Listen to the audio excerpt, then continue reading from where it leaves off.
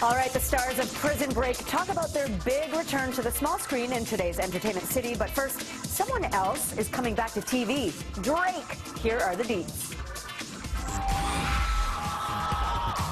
Drake is ruling the charts with his latest playlist, More Life. So now it's time for him to return to the screen. Spare me the gory deets. Thank you. Yep, it's true. A decade after he left acting on Degrassi: The Next Generation, the Six God is going back to his roots to play a role in the British crime drama Top Boy. This after he reportedly purchased the rights to the show last year when it was dropped by its UK distributor. Apparently, he's a big fan. One of the show's stars revealed Drizzy met with producers last week to talk about his upcoming role in Top Boy's third season, which is set to hit Netflix next year. Michael, we're gonna get you out of here. It's back. Years after Michael Scofield supposedly died, Prison Break returns with its biggest escape yet, in a globe-spanning adventure that reunites the original cast. I caught up with the stars to find out how this reboot recaptures the thrill of the Prison Break fans remember. It's more of the same in that everything you loved about the original incarnation, but it's also different. It's a reinvention, but there is a degree of pressure. You know, you wanna do it right. What does that feel like for you to bring Michael Scofield back? It's been a long time. It has been a long time. The character is different now. Not only is he older, but he's been walking a dark road. He's changed. Expect the unexpected. Right?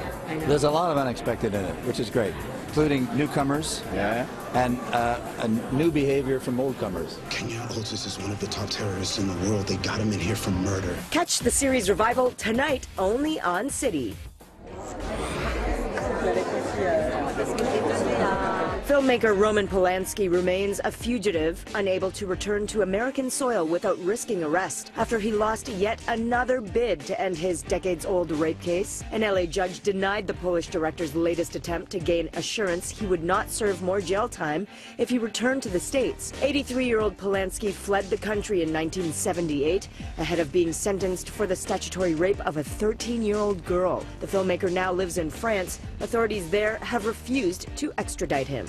These banks practically destroyed this country, and nothing ever happened to them. I want to rob that bank. Let's go get our money back. 3 acting icons team up in the remake of the caper comedy Going in Style. Morgan Freeman, Michael Caine, and Alan Arkin. They play retirees who, after finding out their pensions aren't going to be honored anymore, decide to rob a bank. Terry Hart chatted with them about their big heist. Congratulations on this. Thank you. It's spectacular. Well, thank you. I love the fact that all the people who have watched you for decades and decades and decades are going to go on this really quite meaningful journey with these 3 characters in this movie. How interesting is it to find something that not only showcases your talents, but also is saying something about what's going on in the world? That is probably the biggest perk you're going to find as an actor. If something crosses your desk that has not only some humor, but some gravitas, then that's a real perk. Well, also, when you're old, you get scripts sent to you, and they're all a load of rubbish. I had a script sent to me where the opening scene was,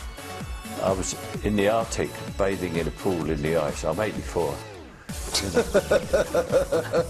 You know, these days I look at the script and say, what page did my character die on? Oh, I make it to page 62. I'm going to take that script. Yeah, remember, if you die, you don't get to do the sequel. Ah, such legends. Tune in Friday for more from those 3 and, of course, from director Zach Braff.